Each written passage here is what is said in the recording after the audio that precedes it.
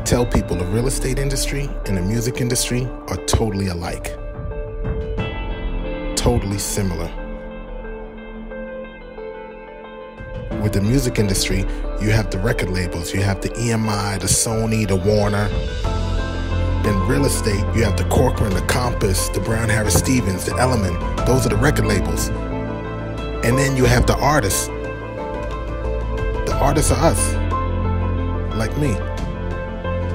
The real estate agent, Terrence, Ryan Serhant, Carrie Chang. Hit records are your big deals. You close a big deal, it's like a hit record. $20 million, $15 million. That's how I felt the similarities. And then you have the same thing. You have fans.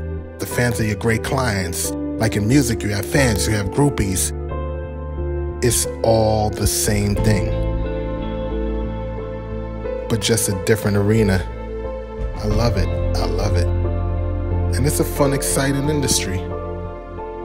You get to learn, you get to travel, you get to pretty much control your own destiny and your success, and it's based on the input and what you do within your career to grow. Your level of success is based totally on your skill set, and I love it. Same thing with the music industry. If you're an artist and you're not making any hit records, you may be a one-hit wonder, and then your career just goes down the drain. You gotta keep pushing out hits. So like I said, those big deals, those are your hit records. That's what makes the people gravitate to you. That's what gets people to become your fans. And they want to be around you. They want to work with you. They want to see you. They want to see what you're doing.